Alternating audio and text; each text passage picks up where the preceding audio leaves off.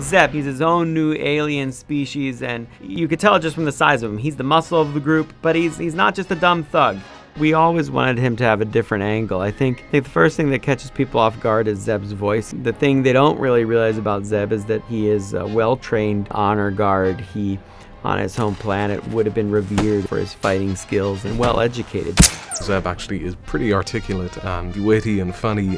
That sort of juxtaposed with what he looks like makes for an interesting character. All right, 107. As big as he is and educated as he is, he's not beyond mixing it up with Ezra. He's not beyond getting wrapped up in these childlike chases and games that Ezra kind of goads him into it. They're just fighting all the time and they don't get along. They do work together, they have to work together a lot. But then there's also a really true bond between them. You'll see that as the show kind of evolves, where Ezra starts sort of as the outcast and then he kind of becomes involved in this family, and Zeb sort of plays that big brother role to him. Zeb loves to beat up stormtroopers, it's his favorite pastime. Take two stormtroopers' heads and just take them and bash them together.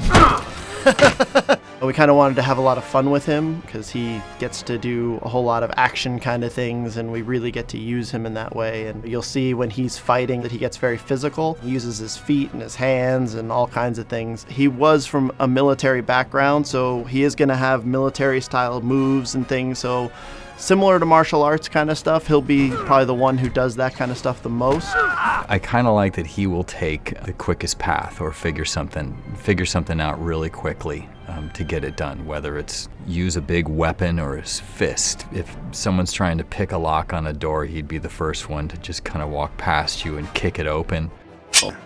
Yeah, he's fun to watch that way. It's just going to be exciting to develop him in his bizarre new species and to explain to the audience where he came from and the detail of the personal nature of what happened with him.